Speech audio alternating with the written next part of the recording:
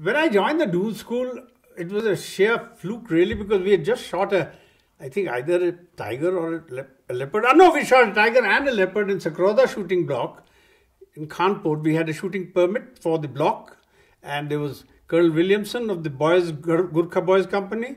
There was John Martin, headmaster of the Doon School, and I think Colonel M.K. Dang of the 5th, 8th Gurkhas, and I was a visitor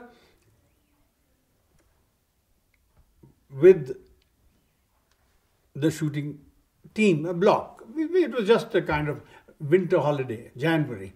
I remember when we shot a lot of Jungle Fowl, it was great fun. We did beats and Hakaas, and we shot this. And then that day, for some reason, no, it was not a tiger. I think it was only a leopard.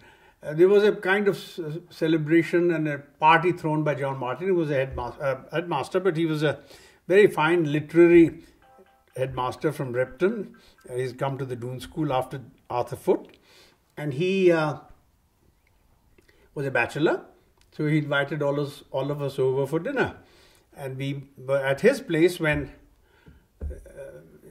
he mentioned, oh, I don't know what I'm going to do. My teacher of chemistry is going away next week. This was, I think, 27th, 28th of January, 29th of January. Next week he is going away, and the school is reopening on the 2nd or 3rd of February, and I need a teacher. So in those days you didn't have access to the internet or anything. This was 1959. 1959. So I think it may have been Jack Gibson was there, or R.L. Holdsworth was there. And he said, Hari Dang, why can't you teach chemistry? You are a chemistry man. I said, yeah, but I'm working with the Statesman newspaper as a journalist.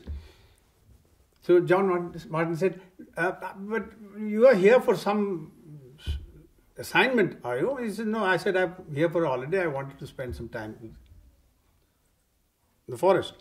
So he said, why don't you become a teacher for a term? See how you like it.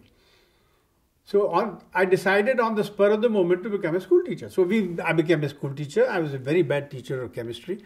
So I was immediately moved to geography and English, where I was very good.